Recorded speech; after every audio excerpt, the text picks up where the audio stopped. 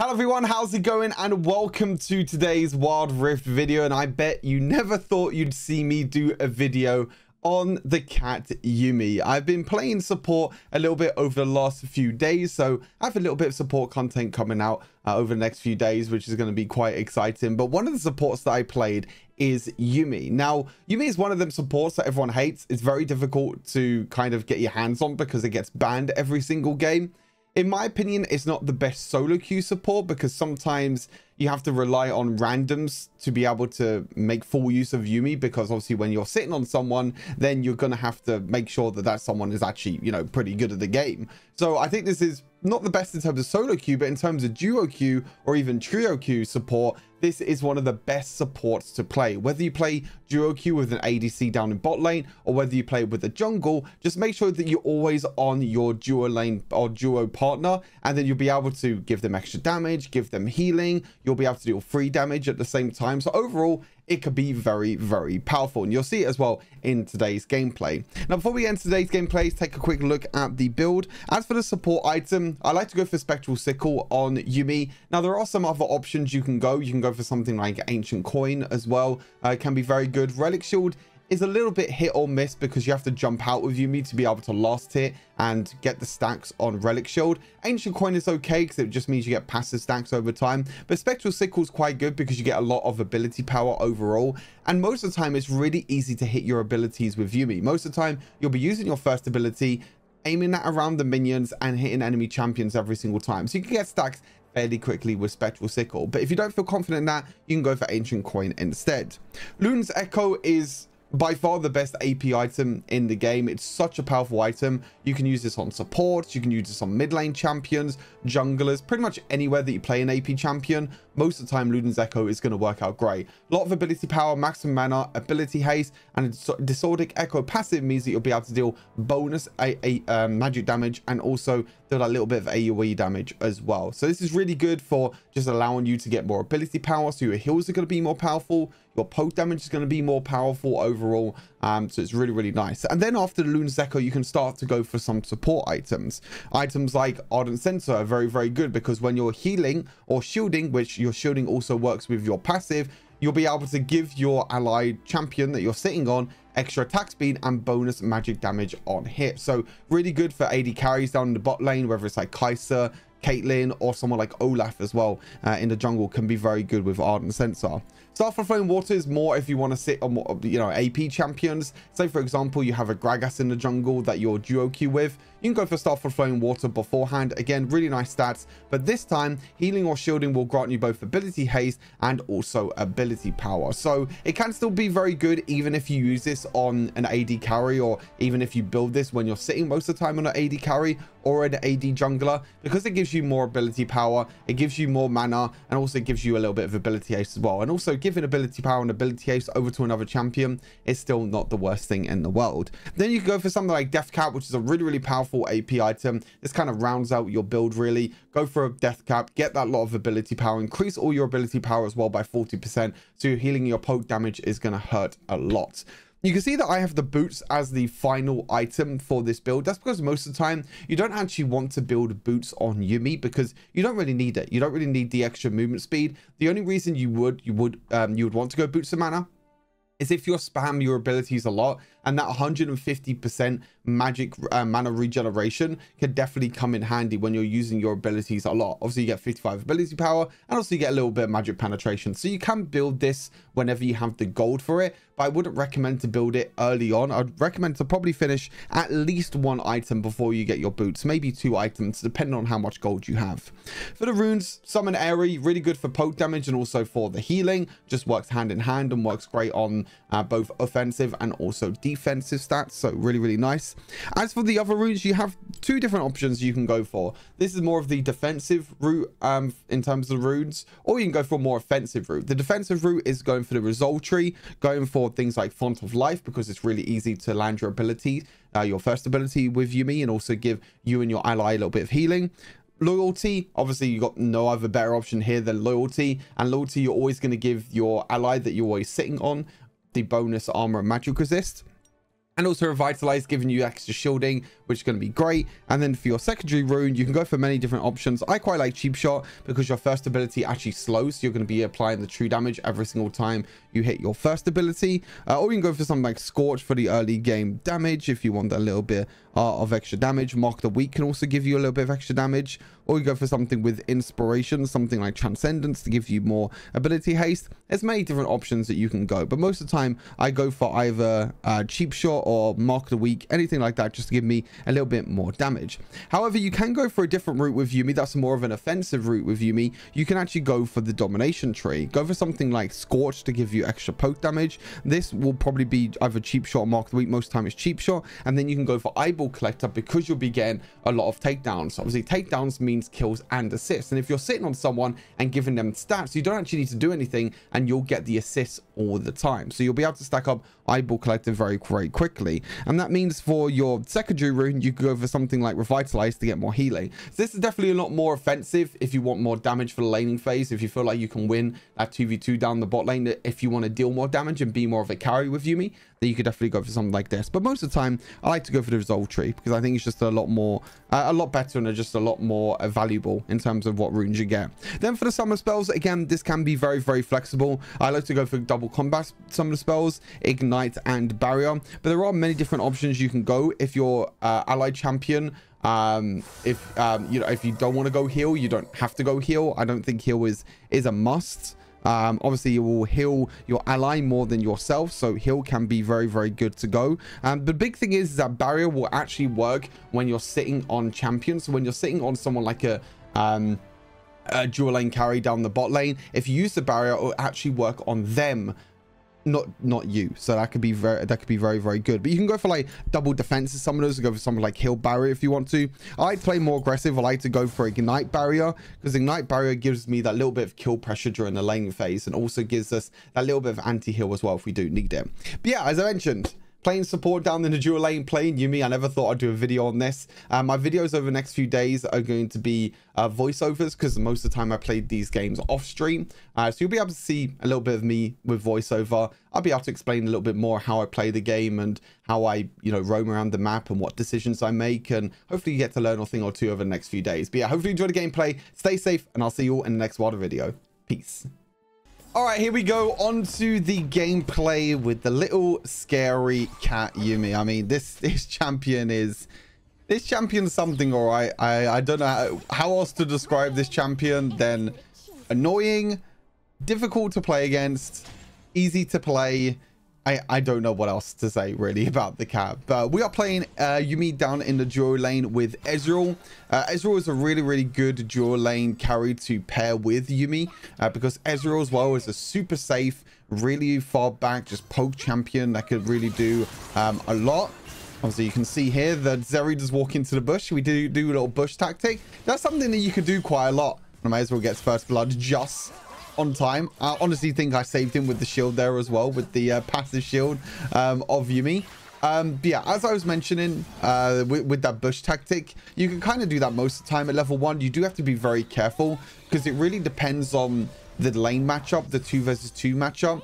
Champions like Nautilus and Thresh and Karma are very good at level 1, and because I took double combat summoners and because I know my Ezreal has first strike this game, I knew that we could have won the 2v2 anyway against the Zeri, but luckily for us, the Zeri actually walked straight into the bush and gave us first blood, which is always quite nice.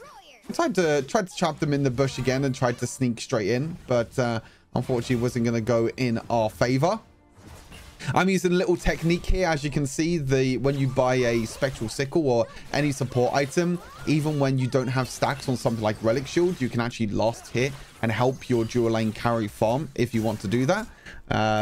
So you can see I was just helping my dual lane carry farm underneath the tower, and you'll get the exact same amount of gold. You'll get the same gold. Your dual lane carry will get the same amount of gold. So it's actually really nice overall. Lulu, for some reason, is walking up into an Ezreal when we're really far ahead. And there you go. That's another kill for us. 2 kills on the board already for the Ezreal Yuumi down in the dual lane. But this dual lane combo is so difficult to play against because even when you're ganking this dual lane combo as well, it's like, how do you even do anything at all?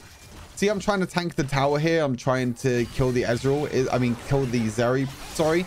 It is a little bit difficult to kill the Zeri underneath the tower because I'm not playing a CC champion like Nautilus or Thresh or anyone like that. So it's a little bit more difficult. So you can see for now, all we're doing is just poking out their Zeri. And there we go. Another kill. Use Ezreal using that third ability forward so I can get into range to keep using my first ability and also get into range to use Ignite. It was very, very helpful. And that's already 3 quick and easy kills down the dual lane.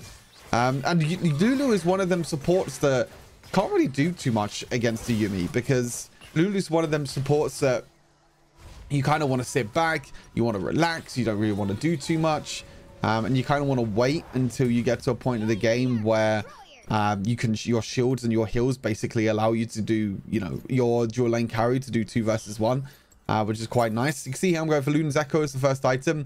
Don't need the boots. Kind of took me a long time to actually get Luden's for a second there because I couldn't find the item for some reason. But yeah. Buying Luden's Echo first item, really, really important for Yuumi because you just get so much stats overall, even though it's not even a support item. In a way, it's still a very strong item that you can build and it will just give you a lot of damage overall. You see me here just checking just to see if anyone went back to base. It looks like they did go back to base. Oh, Kha'Zix. I'm not too sure if the Kha'Zix can kill the Yone. Nope. Can't kill the Yone in the end. Not enough damage. You can see here the damage that we can deal with Yuumi is really, really nice. And I'm jumping out here. I kind of make a little bit of a mistake because I jump out to try and get my stacks. Bit of a mistake though. Yeah, I definitely would have played this very, very differently. Watching this back, I definitely would have played this very differently. Now, the reason why I jumped out of Ezreal there is because I wanted to auto-attack the tower. And the reason why I wanted to auto-attack the tower is because you get stacks for your Spectral Sickle. You don't actually have to keep using abilities and auto-attacks on enemy champions. You can also use it on towers. So I saw that I had stacks. So I wanted to walk up and auto-attack the tower a few times. Obviously, my brain not thinking. Obviously, Polymorph could be a thing. And obviously, Polymorph just basically stops Yuumi from jumping onto anyone or basically allowing her to play super safe. When Yuumi gets hit by any sort of crowd control at all, when she's outside of an enemy an allied champion, sorry, then she can't jump on an allied champion for the next few seconds. So you do have to be a little bit careful where you jump out and try and use your passive or try and stack Spectral Sickle, like in this case, for example. But I was still able to play that okay. I mean, I could have placed my ultimate a little bit differently as well, maybe a little bit to the side to try and hit the Zeri. But I was just making sure that I kept my Ezreal safe. I mean, my Ezreal's so far ahead at this point that doesn't really mean too much. So it's quite okay. So Dragon and Herald are up. I don't think we're going to do too much in terms of Dragon and Herald. We're just going to ward it for now. Probably head back down to the dual lane. You do a little bit of damage here as well to the Lulu, because we can see that the Zeri just like dipped over the wall, which is like, nope, not today. So I'm just staying here at the moment on my Ezreal. I could actually go on my Kha'Zix here as well, but I know that my Ezreal could definitely play a lot more aggressive. I tried to predict the Yone there, but unfortunately I couldn't. I tried to predict where the Yone maybe could have gone. But yeah, didn't. And this is one bad thing. Okay, I don't know how that Yone hit. This is one bad thing about playing Yuumi sometimes, is sometimes your DUOQ actually completely ints you. I mean, we got a trade kill in the end, but yeah, we couldn't get much else. Zeri got a few kills in the end. That's not great. I was DUOQ with the Ezreal and the Kha'Zix, and obviously the Kha'Zix went a little bit too deep, maybe thinking that you could actually he could actually kill the Ahri, but unfortunately he didn't. That meant that I died as well. And that's kind of something that I wanted to explain with Yuumi, is that when you're playing, I mean, obviously this is different because that was with my trio queue partner. So my partner was just, you know, trolling completely. But when you're playing solo queue, sometimes players can play very, very aggressive and be very aggressive. But the thing is that you kind of don't really have a choice with Yuumi. You have to decide who you want to be on, and that you don't really have a choice where the champion goes or what the champion does, because all you're doing is just giving them heals, giving them poke damage, giving them CC. That's the only thing you do with them. Rift Herald going to get popped there. Nasus needs to be a little bit careful. Kai'Sa, sorry, needs to be a little bit careful. See, I'm jumping out here to try and CC the Nasus. Unfortunately, I wasn't able to, but we're doing a little bit of poke damage, getting a little bit of healing, and there we go. We got another kill as well. Another 2 kills, sorry, in the Baron lane. You can roam relatively well, I think, with a Yuumi. Yumi's not the best roaming champion, but if, for example, a jungler, like I said, if you're DUOQ with a jungler, then actually running around with that jungler can be, very, very good. Because then you're just giving that jungler extra damage, extra healing. You're dealing more damage as well. And it's actually a lot easier to gank when you have a Yuumi on top of you as well, because you have the ultimate. Do need to be a little bit careful here. This Zeri is super, super fast. Just have to wait until the Zeri ultimate runs out. And as soon as that Zeri ultimate runs out, we can try and kill her. There we go. Zeri ultimates run out. A little bit of damage. Somehow the Ezreal ulti didn't hit there. And I think the Garen wanted to jump in to get the kill. Does get the kill in the end on the Kai'Sa gets the kill in the end. Not the Garen with the ultimate. But still, very, very strong position to be in right now. 12 kills to 6. As you can see, I'm just staying on my Ezreal at the moment. You can see that sometimes you do run out of mana with Yuumi because they change how her passive works a little. And I realized this during the game. So I was like, okay, let me buy this Boots of Mana. Maybe the mana regeneration will help you out. But they changed something with Yuumi quite recently. I can't remember how long ago it was. Maybe it was like a month or 2 ago. Basically, they changed it where your passive now doesn't regen mana. So you can't just jump out, auto attack, regen mana, or get like restore a little bit of mana back. You basically have to kind of make sure that your mana is not your mana consumption is pretty well done. You make sure that you're not wasting your abilities, you're not using your abilities when you don't need to, because you can run out of mana quite quickly. In terms of boost upgrades, there are various different boost upgrade options. Locket is a very good option. Rejuvenation is also a good option. Extra healing. You can also go for something like the Veil enchant as well, to help your dual lane partner or whoever you're playing with basically stop any crowd control coming their way. And I realized that I built Locket here, and I think I kind of made a mistake, because you can see here, look, imagine if I had Veil enchant here. The Veil enchant would help so much if I had it. But yeah, unfortunately my Ezreal does get caught by the Yone ultimate. If I had the Veil enchant there, it would have been fine, because it actually would have stopped the CC coming in from the Yone, and would have actually helped the Ezreal survive. But unfortunately wasn't able to. And yeah, we do lose that team fight mid. But to be fair, it was really well played by Yone as well. Being able to dash over the wall was quite nice. Kaz's getting another few cheeky kills there. Not too sure if he can actually kill the Zeri. Has to flash over the wall. You can see that you can still get, a little bit caught out when you're playing Yuumi Ezreal. Even though you are probably one of the most safest dual lane carries or dual lane combos to play, sometimes it can be a little bit difficult. Coming also in a few seconds, we can see that they are starting off this dragon. To be honest, I probably could have queued the dragon here. Watching it back, I probably should have queued the dragon instead of trying to kill the Yone, because the Yone just didn't have any mana left, didn't have smite at all. So because he didn't have smite, it meant that I could have just used my Q there and just easily been able to kill her. Kill the dragon. Unfortunately not.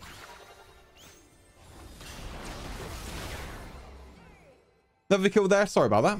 Another kill there on the Kha'Zix. You can see that Yuumi's pretty easy to play. I mean, there's not much to say about Yuumi. You're not doing any crazy mechanical plays. You're not really doing too much in terms of,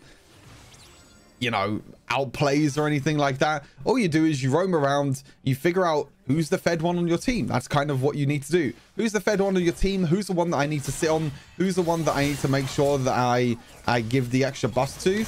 And obviously, in this case, going to be like the Ezreal or the Kha'Zix.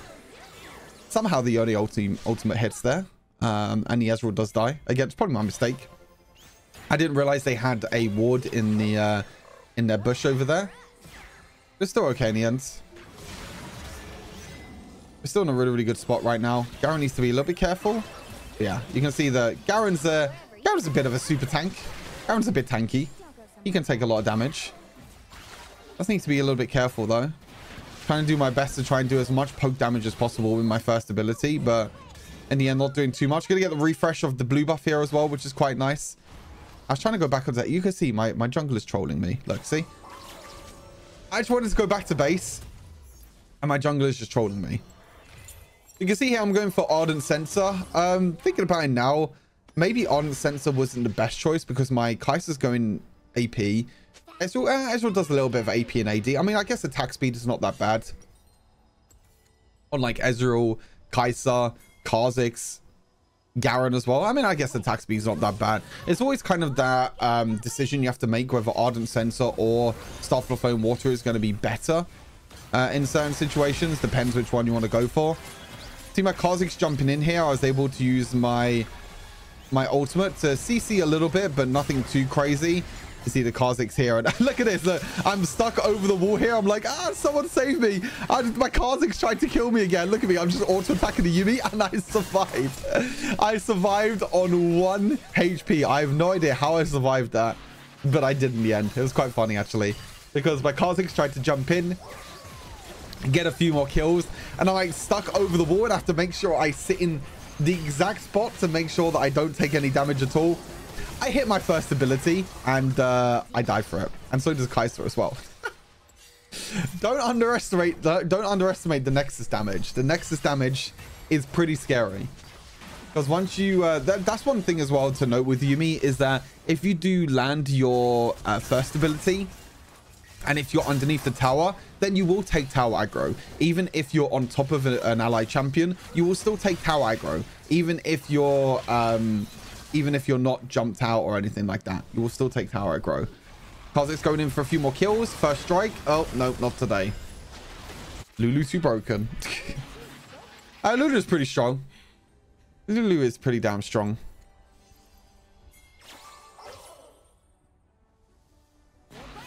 Lulu is pretty damn strong. But it's fine. We got the top lane inhibitor. Top lane inhibitors is okay. We could have got the mid lane inhibitor. Oh, we actually also got the bot lane inhibitor as well. So it's actually really, really nice. You can see here, I'm just like jumping around, making sure that I find my Ezreal, because Ezreal's the only one that I can really trust. I should really trust my Kha'Zix as well, since we're playing DUOQ, but I can't even trust the Kha'Zix at this point, because you can see that the Kha'Zix kind of already ran us down a little bit. Ahri down the bot lane should die here. Oh, he's going to survive. He survives on 1 HP. He survives on 1. Oh, no. Kai'Sa got him in the end. I forgot that happens. The Void Seeker from downtown. Kai'Sa gets a kill. Like I said, there's not really too much to say. Like I said, most important things to note when you're playing Yuumi is play DUOQ or DUOQ or TrioQ. I think that's the one advice I would give when playing Yuumi. Make sure that you always focus on a champion that is fed, because not all the time it's the best to sit on your dual lane carry down in the bot lane. Sometimes it's good to stay on your jungler. Sometimes it's good to stay on your mid laner. All it is about realizing the situation of the game, realizing that, oh, my mid lane is fed. I should sit on my mid lane of this game, and I should adapt my build towards that. And then etc, etc, you know, whether you go for Starfall Flame Water to give you extra AP, whether you go for Ardent Sensor to give you extra attack speed, there are many different ways that you can go about it. But still, pretty decent game overall. We did kind of smurfed it really down in the dual lane. We got quite a few kills, quite a few decent outplays down in the dual lane, and you can see that when you're ahead with Yuumi, it's very, very difficult to kind of lose as well. There you go, MVP performance with Yuumi as well. Can't go wrong with that. MVP performance with the cat. 2, 3, and 17 overall. 13,000 damage. I mean, not a crazy amount of damage, but my healing and shielding overall probably helped out with that as well at the same time. You see there, Ezreal, 26,000 damage. Kai'Sa did pretty well. Kha'Zix did pretty well in the jungle as well, even though he into me a few times. But still, really, really strong performance overall. Really shows you the power of Yuumi in the dual lane when you're playing DUOQ, because you can win that 2v2 in the dual lane because you have the shielding, you have the healing, and when you go for double combat summoner spells, you can definitely win that 2v2 down the bot lane. But yeah, Yuumi overall, really, really easy champion to play. Not the most fun champion to play, but I thought I'd bring you all this content anyway. Let me know what you think of Yuumi down below in the comments. As always, take care, and I'll see you in the next wild video. Peace.